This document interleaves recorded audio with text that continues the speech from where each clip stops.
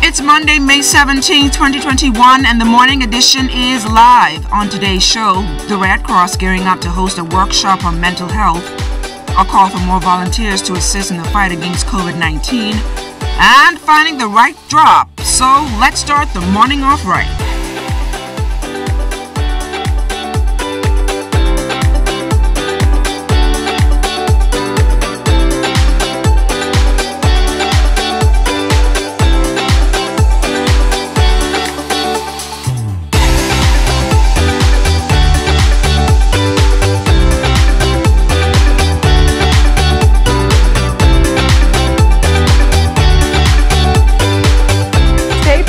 And trust your journey. Good morning, everyone, and welcome to the morning edition. I'm LaDawn Davis. And it's so great to be waking up with everybody out there. I'm Charles Fisher. Good morning, and let's have a great week ahead. Patience is definitely a virtue. And I don't have no patience, you know that. I see you were catching barracuda and all this other stuff. Oh, man. Snapper. What else? Really? What Yellowtails? Yellowtails. You had no grouper, right? No. Yeah, have one on strawberry. I didn't go on the boat. The guys went out on the boat. Yeah. And they got a big catch, and they were able to call me and say, man, we did so good this time. So I went out there, did a story, and then we're going to talk about that. You know, fishing is one of my favorite pastimes. Yeah. Can't wait to receive my second shot so I could just pick up on a Friday afternoon and go to the Andros or Exumo or Eleuthero or one of those islands. Inagua, you need to go to Inagua and just cast my line into the water. And talking about Inagua, I'd like to say hello to the folks down there in Inagua. You know that most of our viewership is on the islands, Exumo, Eleuthero, Andros, Abaco. So thank you. Even San Salvador?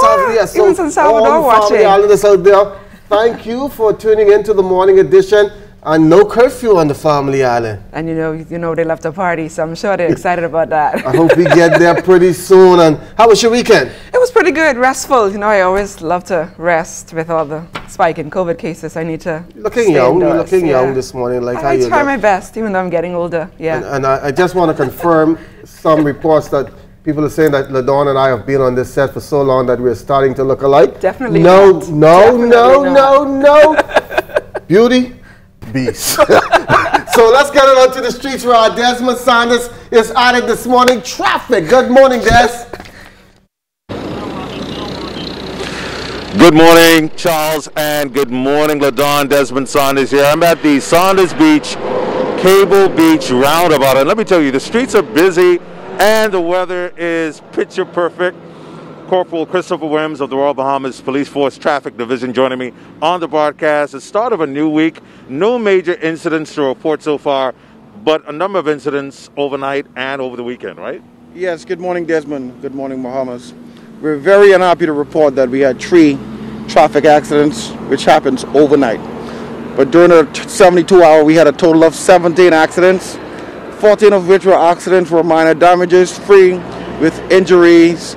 At this present time, we have 5 hospitalized victims as a result of those traffic accidents. Wow, and we want to advise motorists to take it easy, be careful on the streets, and obey and adhere to the COVID-19 protocols. Now, for many people who are not aware, the Traffic Division has mounted an operation. This operation started a few weeks back, but there was an operation at Al-Waqi Fish Fry. Tell us about that.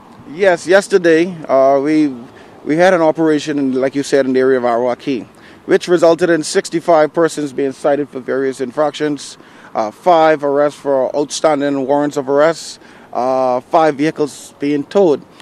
Now, it was the message that we were getting out there. Hey, we're out here.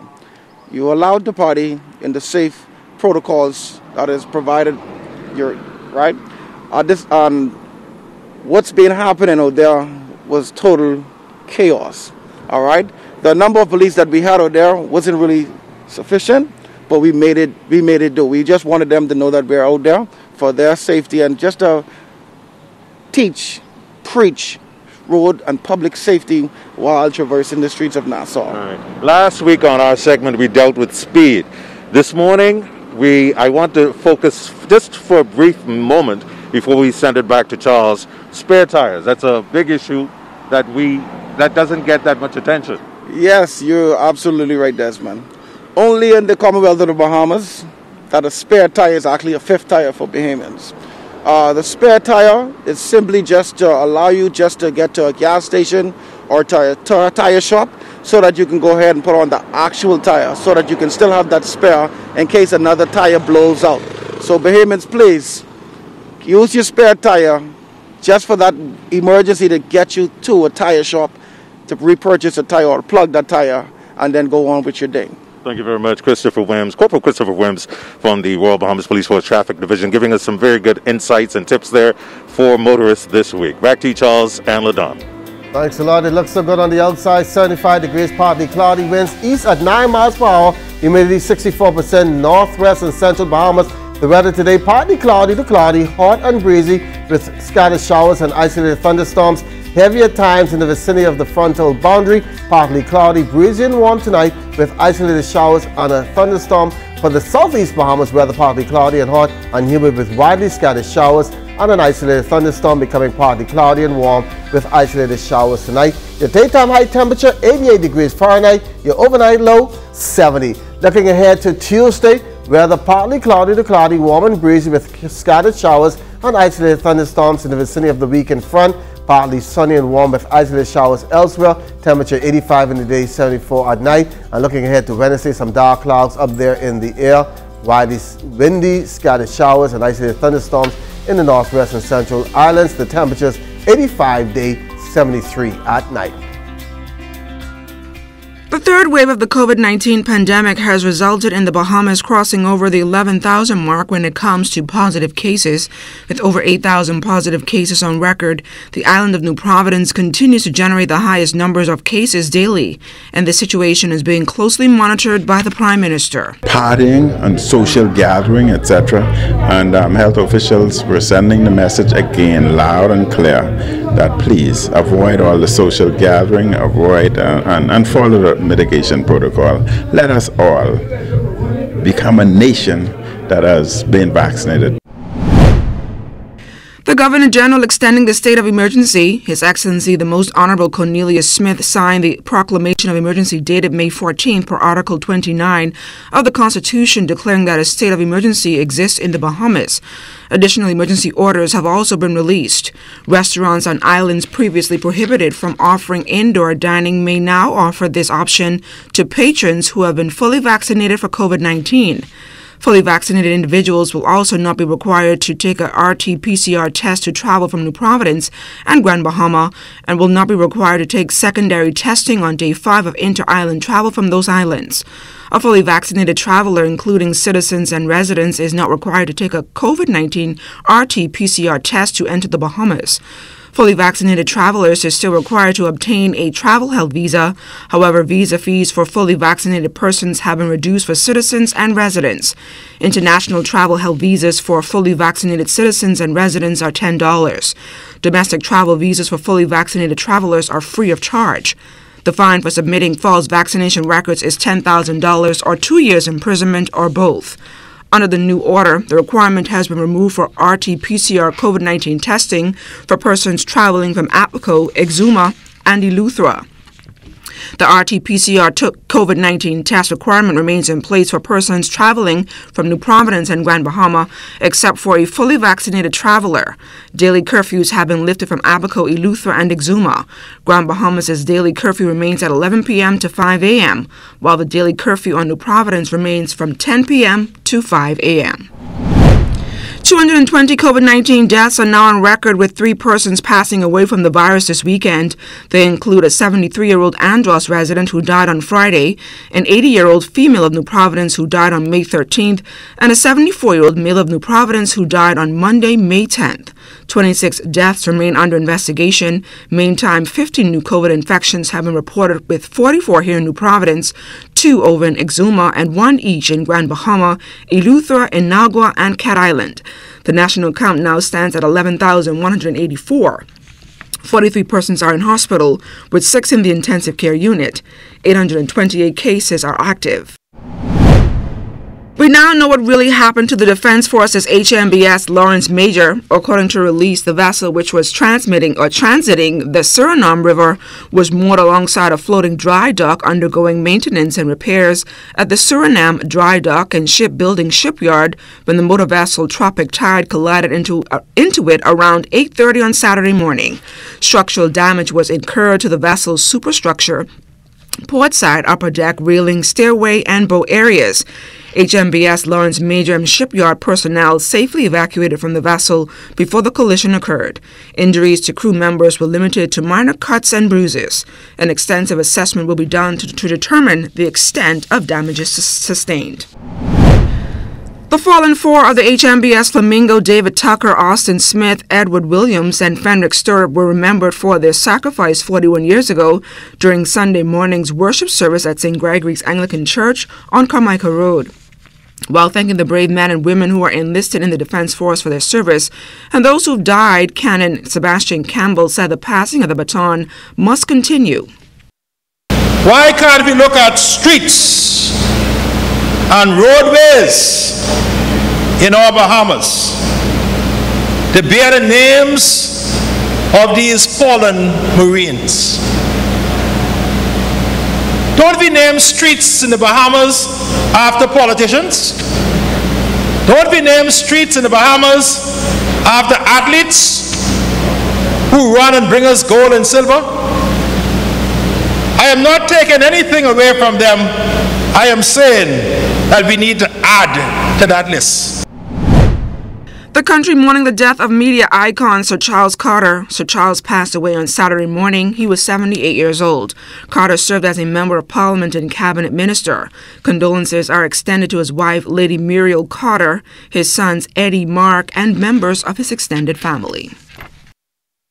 And the NBA regular season schedule came to an end last night. DeAndre Ayton started his third straight game with left knee soreness, but the Phoenix Suns still ended on a high note with a come-from-behind win over the San Antonio Spurs. The Suns finished the regular season second in the West at 51-21 and weighed the win of the play-in game between the Los Angeles Lakers and the Golden State Warriors in the first round of the playoffs. Meantime, Buddy Hield and the Sacramento Kings are done for the season. He closed out a loss last night to the Utah Jazz, but he had 13 points and 7 rebounds.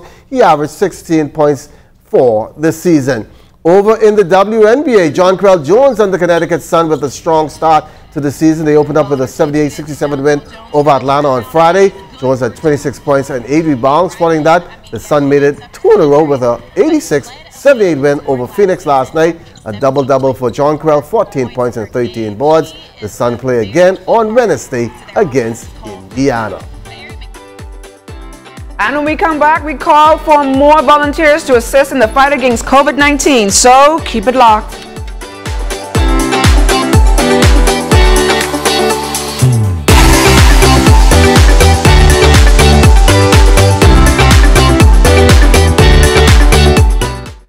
Everything is changing, and your favorite hardware and home improvement store is getting with the program. We Buy You Sell is rolling out its new online shopping feature. If you go to our website, wbusbahamas.com, it's a quick and easy 3-step process. Step 1, browse the gallery and select your item. Step 2, add to cart. And Step 3, check out. Go to our website, wbusbahamas.com, to shop with us today.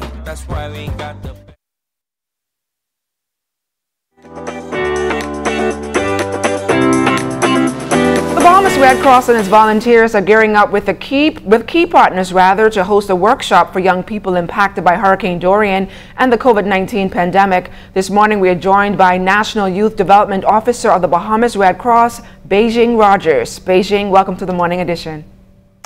Good morning. Thank you for having me. So Beijing, the Bahamas Red Cross is embarking on a workshop to assist young Bahamians impacted. Talk to us a little bit about what participants can expect at this particular workshop. Yeah, so the participants are our young Bahamians, and they can expect a fun environment, a safe place, and the tools they need to help cope with the impact of Hurricane Dorian and COVID in these last 2 years. And what kind of relief do you think this workshop would bring to those affected? Honestly, I feel that it would bring a great relief because due to Hurricane Dorian and the trauma that they went through, as it was the greatest hurricane in Bahamian history, as well as everything they're going through with COVID, having to stay home, be in isolation, not touch, feel, interact with their friends, get sweaty, learn in an environment with other people that really does something to the mind. So the fact that we can create these workshops, we give them great relief because we'll be giving them the tools to be able to cope with what's going on up here in their mind. Talking about some of the dynamic speakers and the discussions taking shape at this workshop. Yes, so we have searched through all the land to find a great presenter for this workshop. But honestly, we have a presenter by the name of Jenna Pratt, and she is a life coach and an art therapist. And she has worked alongside an expert in the mental health industry, all the way from Scotland, who has actually done a workshop right after Hurricane Dorian to help create the curriculum and the content for this workshop. So we are extremely excited to have her do her thing. And then obviously we also have mental health professionals who are going to be the volunteers for the workshop, because if something happens, if there's a trigger, we want to make sure that we have everything in place in order to cater to that young person. And how many participants are expected at the workshop? Where and when will it actually take place? Yes, great question. So we are fighting against a lot. So we have the national tests that are happening during this month, and obviously COVID, restrictions, and so it's kind of been tough in order to find those young people that we are trying to target, especially here in Nassau. But the plan and what we have already organized is to have at least 25 young people at each workshop. And at the moment, we're conducting 5. If we need more, we will. We will be doing this in Grand Bahama on May 26th and the 27th, as well as Abaco on May 29th and the 31st. Because obviously, you know, we want to go where our target young people are, and they have left Nassau. Many of them have left Nassau and went back home to Abaco and Grand Bahama. But Nassauvians, we have not forgotten about you either. We do have a workshop that we will be doing for you as well, because we are here for all our young people who have been impacted by Hurricane Dorian and COVID. Such a bubbly personality. Beijing, all the best to you and your team as you continue to implement programs and initiatives to fight mental health. Thank you so much. My pleasure. Thank you so much. Well, as the government continues to ramp up its vaccination exercise in the country, there is a call for more volunteers to assist in the fight against COVID-19. Desmond Sanders tells us more. The country's vaccination rollout continues to pick up speed. Member of the COVID Consultative Committee, Barry Reston, says volunteering is a great way to help the country fight the COVID crisis. He's urging those who are eager and willing to step forward. To be a volunteer, send us your telephone number and your email, and we will put you on our list so you will get notified of every shift that's available to work. And we do need a lot of volunteers, so we'd really appreciate anybody who wants to help their country. Step up and give us a shift a week. A shift is 4 or 5 hours, morning or afternoon, at any one of our sites. Right now we have Church of God, St. Anselm's, and Kendall G. Isaacs, Monday Bahamar. Give us a little time, and that's all it takes, and it's fun. I find everybody who's come to volunteer says, oh, this is fun, I enjoy this. Raston is also past president of Rotary International. Rotary is a coordinating body of volunteers. He and his team have mobilized some 800 individuals to assist the COVID Vaccine Consultative Committee with its work. This is all the NGOs in the country. This is individuals who want to give back to their country. We're using about 100 volunteers every day. And some of them are coming every single day, day after day. It warms your heart, the amazing work that they're doing. A lot of Rotary, but there are other organizations as well. Okay. Presently, there are 800 volunteers working at vaccination sites in the capital and in Grand Bahama, including the Kendall J. Isaacs Gymnasium, Loyola Hall, Church of God of Prophecy, East Street, St. Aslam's Bernard Road, and the Susan J. Wallace Community Center. The member of the National Vaccine Consultative Committee says Over 30,000 souls have taken the jab since the official rollout of the COVID-19 vaccine in the country in March this year. And while a mammoth task, he says the work is rewarding. It's all about coordinating the people as they come and organizing them so they're comfortable, to make sure that they're at the right place at the right time, they have an appointment. Some people want to get their second dose quickly, and you really don't want that till after at least 7 weeks. So we're having to turn some of them away and said, you got to come back because it's better for you at the right time. So don't rush it. So we take care of that. We make sure they have the temperature and sanitized, and then we check them in on the computer. We make sure all the information they put in is correct.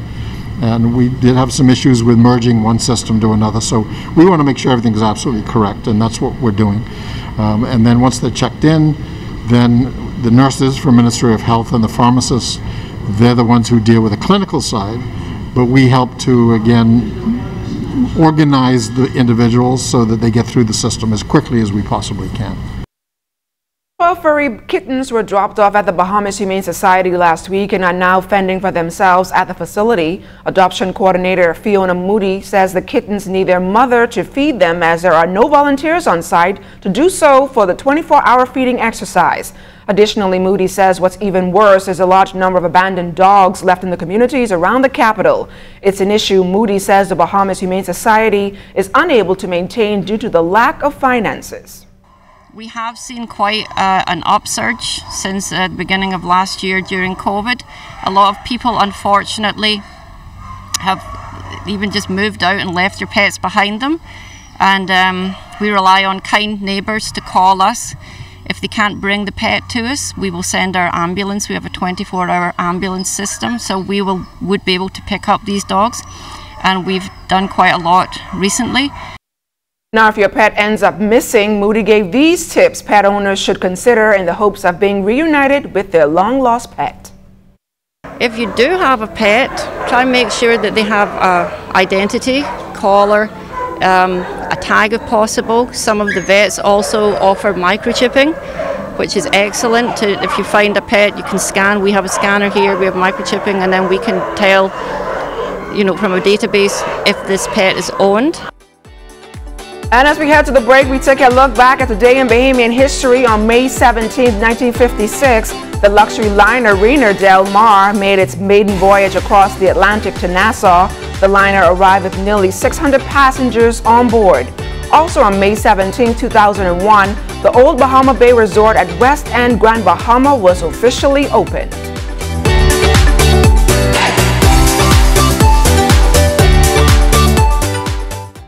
ZNS Shopping Network is the place for deals. Bahamas, get ready for our national launch coming June 1st, 2021. For the first time ever, any store can advertise their sale items or discounted coupons on ZNS. And you get TV and radio commercials at never before seen prices. So if you got stuff and you want to put it on sale, we will tell the entire Bahamas about it. So merchants, log on to ZNSShoppingNetwork.com and click the Merchant Inquiry button and get started.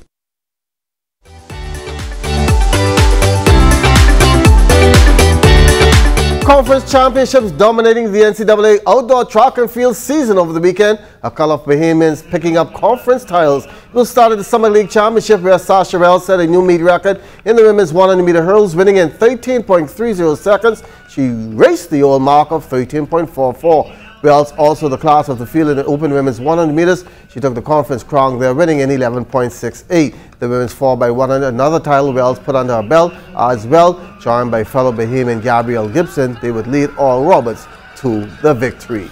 At the American Athletic Conference Championship, Ryan Bethel doing her thing. She broke her own meet record, winning the 20 meters in 22.54 seconds. Bethel also scoring a personal best in the 40 meters. She took the title there in 51.77. Meantime, at the Big Ten Championship, Samson Coburg was a part of the Purdue Boilermakers winning 4x1 team. They clocked 39.30. Teammate Tamar Green also won the men's triple jump, soaring 52 feet 10 and a quarter inch. Now an update on Jazz Chisholm, ending his minor league rehab assignment on Friday and Saturday. He hit a home run to help the Jacksonville Jumbo Shrimp to a win over Durham. From there, Giles was right on the plane Saturday, flying across the country to join up with the Miami Marlins for the season series against the LA Dodgers. In his first game back yesterday, Giles was 2 for 5 with a run scored in a 3-2 win. The Marlins started a 3-game series against the Philadelphia Phillies on Tuesday. And on the other side of the break, finding the right drop.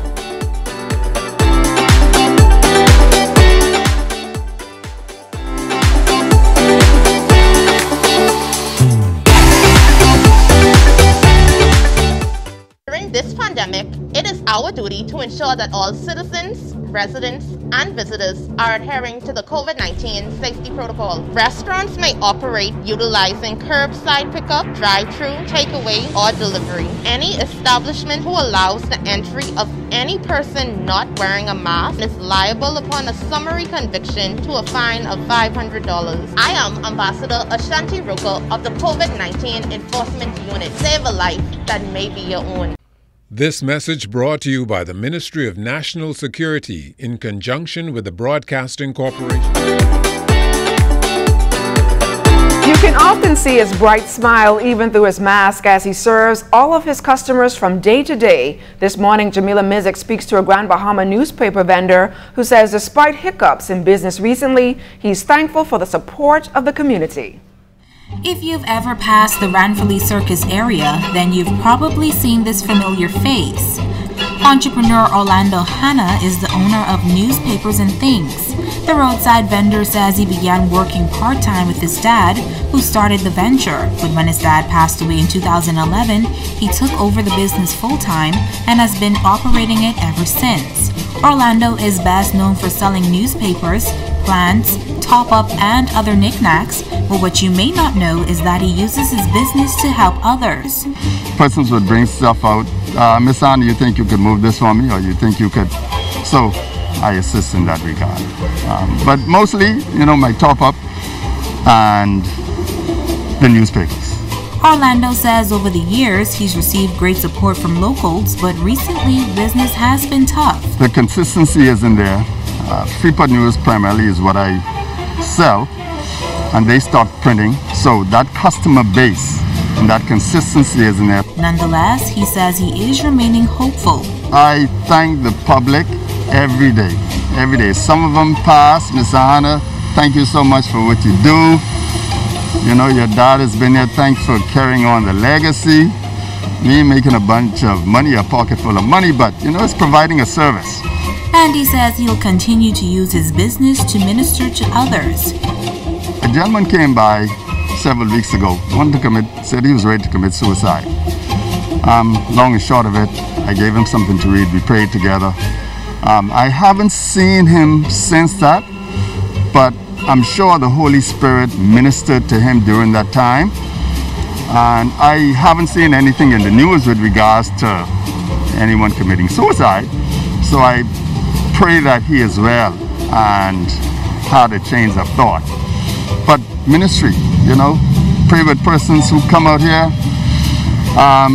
And like I say, it's providing a service. So I thank the Grand Bahama community wholeheartedly, supporting first my dad when he was out here. And now it's, you know, been a blessing to me and my family. Some fishermen tell tales about the size of their catch, but the crew out of Mangrove Key, Andrews, aboard the Sweet Dreams, went out recently, and according to Captain Howard King, they found the right drop. The trick to that is you have to sow, and so you could reap. And what we did in the off season, and what we do every off season, is go out and make sure we put some dumps out. And so lucky for us this time around, our dumps, you know, we were able to, you know, harvest some product. It's a full complement of staff. When things are extra busy, they employ more. This boat during the summer break has employed 16 persons. But when the lobster season kicks in, this boat here carries out about 27. And of course, there's the next craft on the outside. It's basically what we do, especially in the family of islands. We don't have Atlantis, we don't have Bahama, and so we have to make best with what we have, and that is the sea, and we've been doing that for years. And, you know, thank God for the sea. And speaking about those supplies, anything you want, and it's fresh. We try to keep the price affordable. We look at the the market, and we, you know, try to give the best incentive we could possibly give to our customers.